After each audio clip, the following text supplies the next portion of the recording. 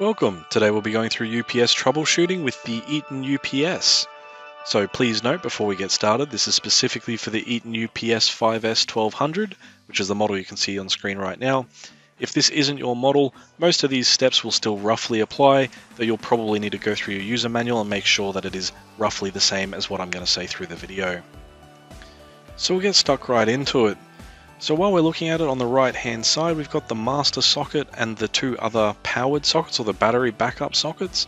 So all of these also have surge protection, so if there is a surge they're protected, and this is where you'll want your main pieces of kit to be plugged into. So that would be point of sale and touchscreen if they're not in all-in-one, perhaps your scanner, the things you deem critical as part of the point of sale in the case of a power outage.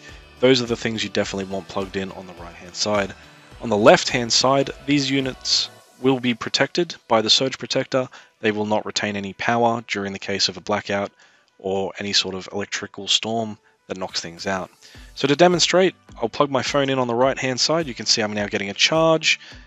So what I'll do is I'll unplug the UPS from here and you'll actually hear it kick in.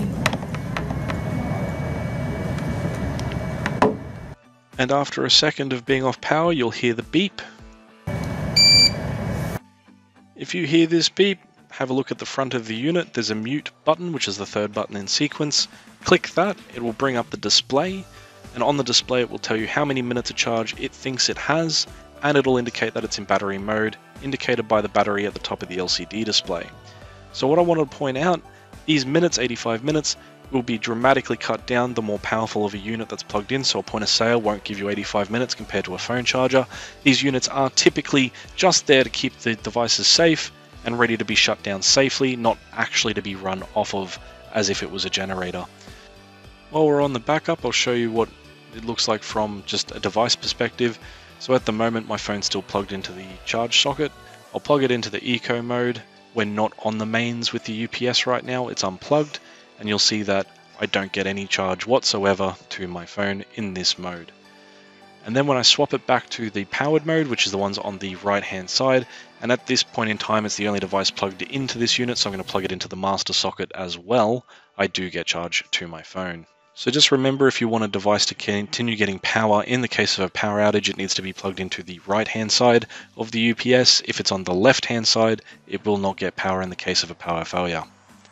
So let's talk about the UPS itself actually failing. So this can happen from either the unit itself being very, very dated, or the battery inside the UPS not being replaced every year or two and not having any charge. So what you do is unplug everything from the back of it and then plug it into either a wall point or into a power board like what I've got here. And this is just what we refer to as bypassing the UPS. So you want to do that until you can get the UPS either replaced or repaired, and that will get you trading in the meantime.